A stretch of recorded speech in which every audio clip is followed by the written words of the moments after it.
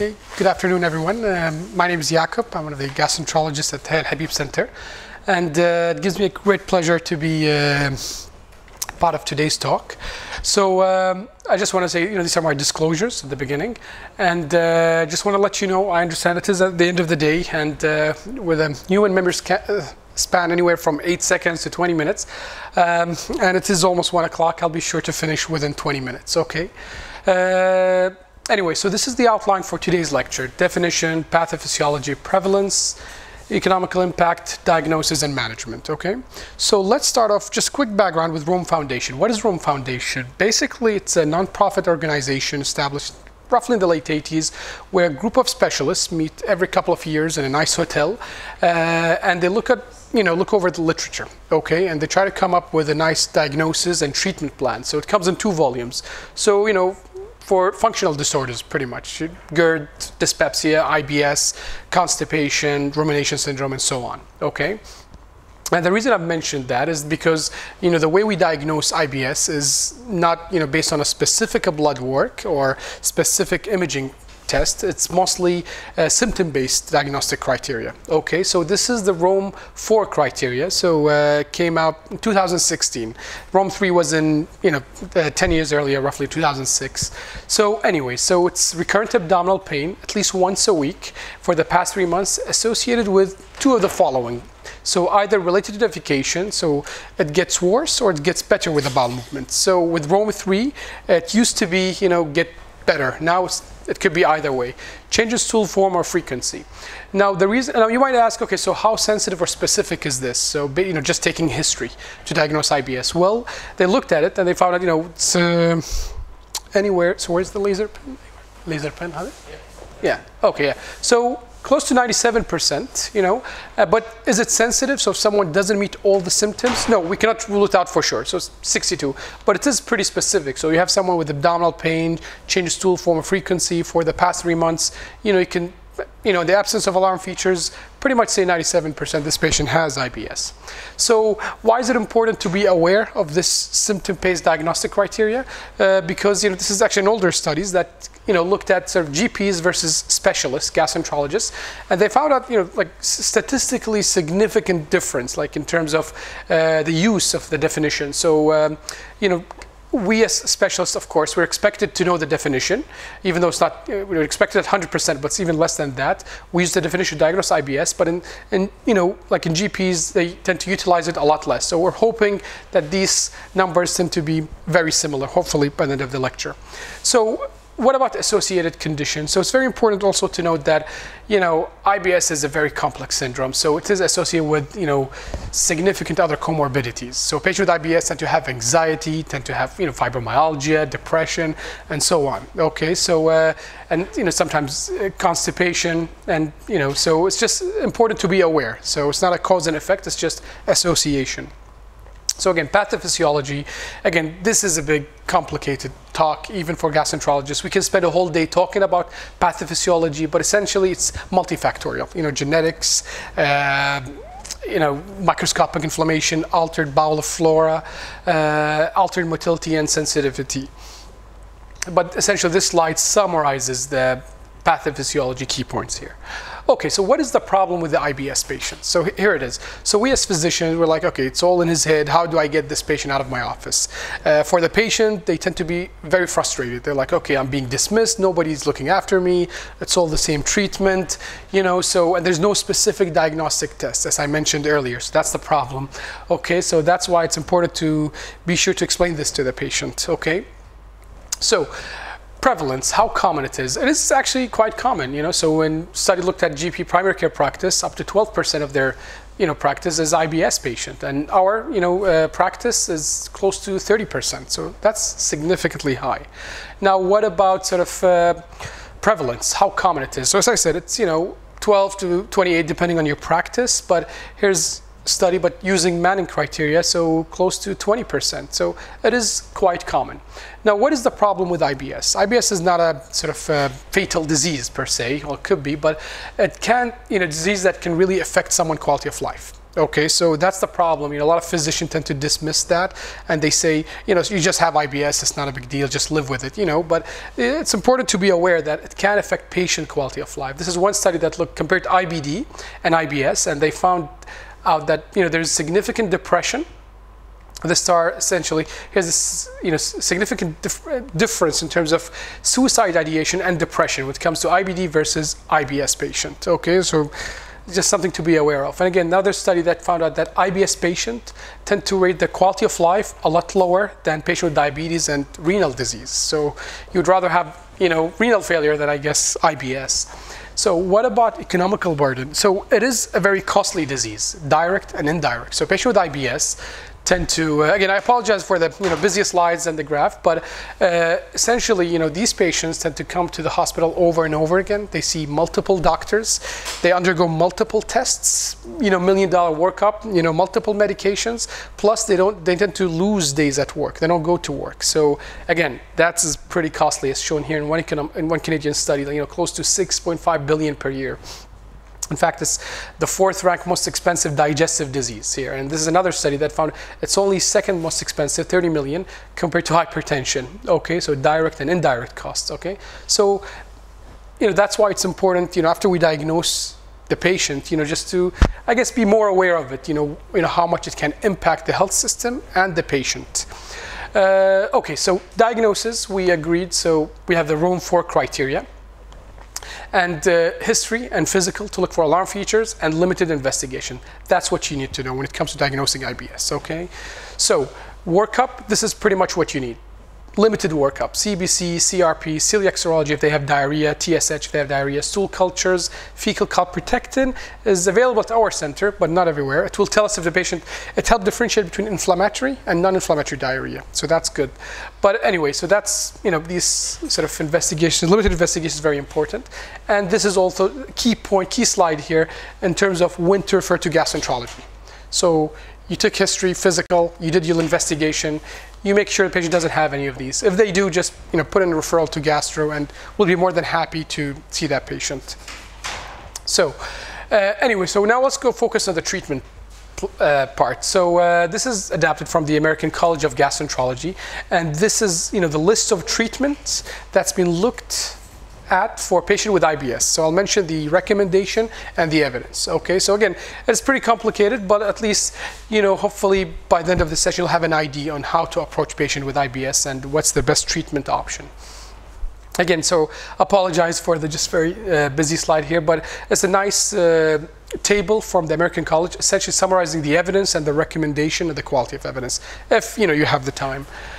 So let's start number 1 with diet. So number 1, so the specialized diet, so gluten diet for celiac patients have been looked at, and they did notice there's improvement in patient global symptoms, pain and bloating, but again, that's based on very low quality evidence and weak recommendation, but we still, recommend it. So we just refer to a dietitian. Any patient with IBS, it's reasonable to refer to a dietitian. Now, food allergy testing is not there yet, really, so we don't know what to do with that. Okay, number 2 is FODMAP. So this is nice, fermentable oligodimonosaccharides and polynols. There's certain food that when they're digested, they produce gas. Apples, onions, garlic, and certain vegetables. So these food, when they produce gas, patients with IBS are very sensitive. They become bloated, they're sensitive to pain, they're uncomfortable.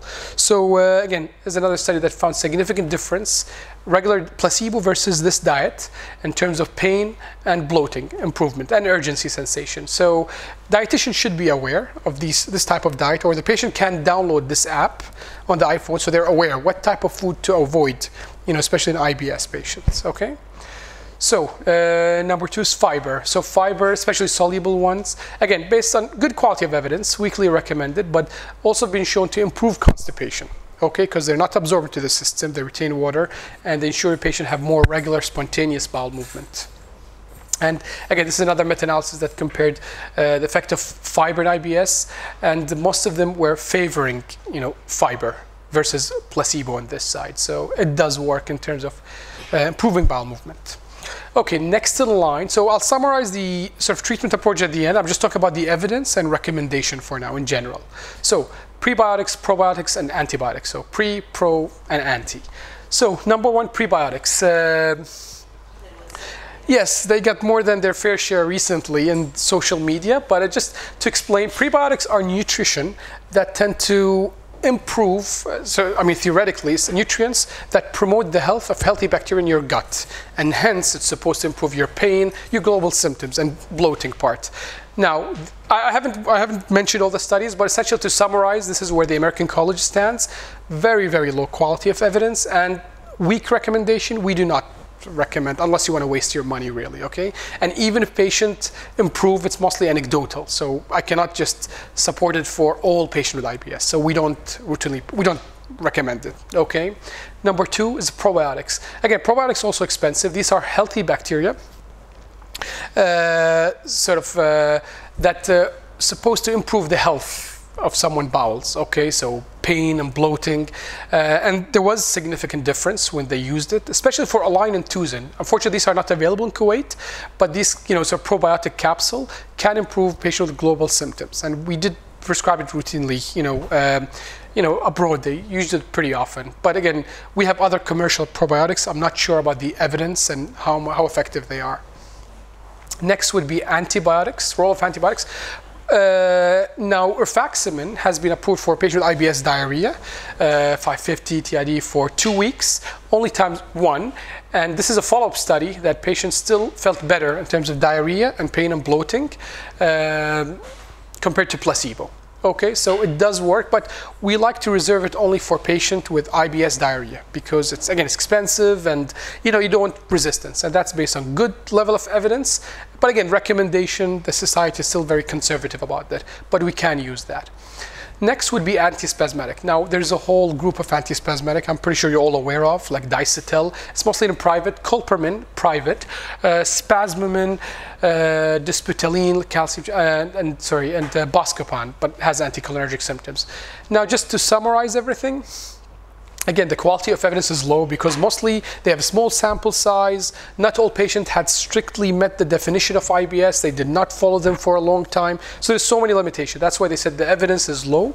But essentially, again, weak recommendation. But we still use it, okay, to control pain. Now, do I have any preference? Not really. You can use, whichever is okay. I understand disputylene is quite popular here in Kuwait. But again, dicetyl works too. Colpermin is reasonable because it's peppermint. So that's good too.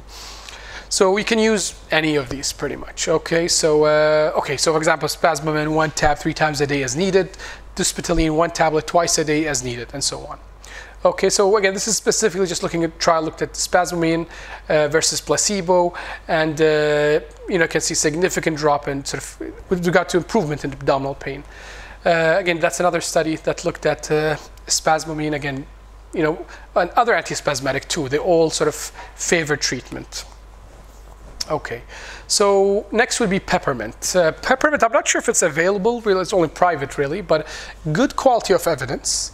Recommendation is still weak, but again, there was significant, statistically significant improvement compared to placebo. Okay, so number need to treat, which is pretty good actually. Okay, so you can use peppermint if you want to control the pain now. Okay. PEG-based product, polyethylene glycol, like Normacol or Laxaday or Movicol, which is available here. Again, it doesn't cause dependency. You can use it for your lifelong, and essentially it's not absorbed into these are inert substances, not absorbed to your system. They retain water. They make sure you have more spontaneous bowel movement. So again, low quality of evidence and just weakly recommended, but you can use it for the constipation part. Okay. Next would be antidepressants. We tend to use or utilize these medication maybe more often than in your primary care practice. But again, so there are two types. There are TCAs and SSRIs, okay? So tricyclic antidepressants have good evidence in terms, the problem here is just the side effects, by the way, okay, which we'll talk about in a sec. But this is amitriptyline, and these are the SSRIs. So SSRIs, as you can see from these graphs, so definitely way better than, this is the, fluoxetine and placebo part. Okay, so significant improvement with regard to abdominal discomfort and improvement in bowel movement. Okay, based on randomized trial, good evidence there, but again, weakly recommended. So SSRIs, we tend to use it like Cipralex, for example, 10 milligrams once daily, but you need to use it for 6 to 8 weeks to see improvement in pain and bowel movement. So if they have constipation, you can use that. But if they have the IBS constipation type, it's better to use the tricyclic antidepressant, like we start with 10 for 2 weeks, then go up to, or 2 weeks, 2 weeks as tolerated, then go up to 40, for example.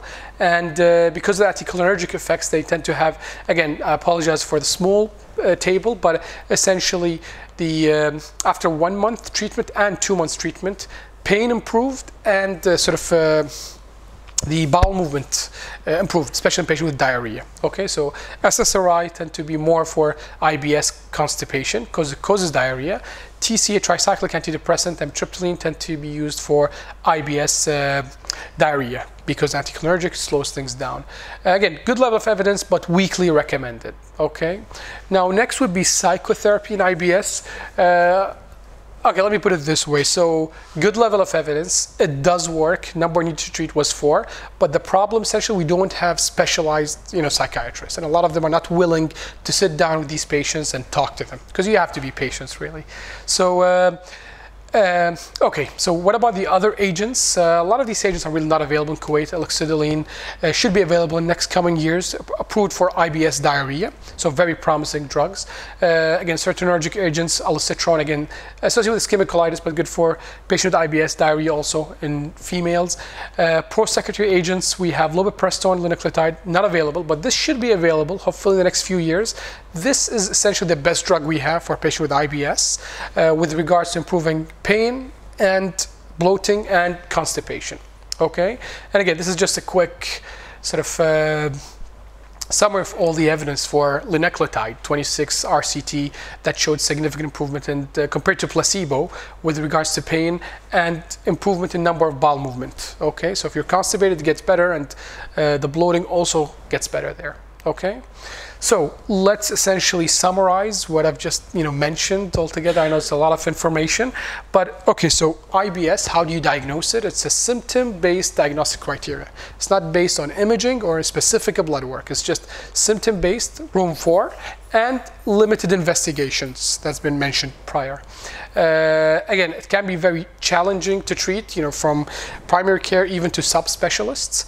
And the purpose of treatment, we must explain this to our patient, that we want to improve their symptoms and hence quality of life. And you make sure just to tell them that we don't have a cure. There's no one pill you take that will eradicate all your symptoms. Just, it's, the goal here is just to make you feel better, okay, be able to function.